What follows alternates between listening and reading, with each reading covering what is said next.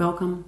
My name is Larissa van den Herik and I'm a professor of public international law at the Grotius Center for International Legal Studies at Leiden University.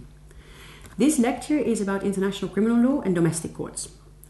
International criminal law is vitally dependent on courts for its articulation, perhaps more than other areas of international law such as jus ad bellum or environmental law.